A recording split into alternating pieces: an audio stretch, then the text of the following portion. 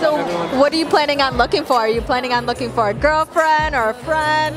I was going into this really looking for a free otter box, and that is exactly what I got. So why do you think it's so important to have speed dating at FIT? Well, for a couple of reasons. One, we're a public relations society, so this event really gives our members a chance to practice sponsorship, practice social media, practice PR. And then also, it's really hard to meet people in New York City, as anyone can tell. And it's really nice to have sort of a safe and fun space to meet people.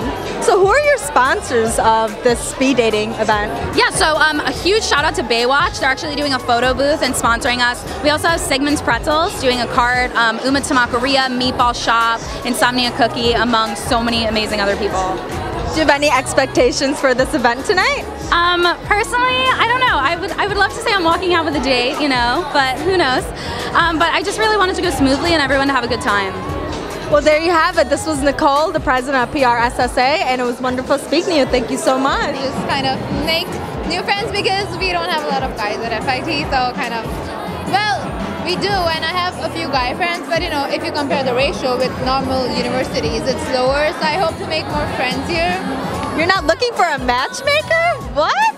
Look at all these men. Look at all of these men. Well, I might get lucky, but I haven't started like looking yet, so I'm not sure. Let's see how that turns out, that part. Hey everyone, this is Liz from WFIT. Right now, we just finished a speed dating event. I hope you guys enjoyed it because I sure did. It was a lot of fun. I feel like a lot of people found their matchmaker, I'm hoping. So stay tuned. Again, this is Liz from WFIT.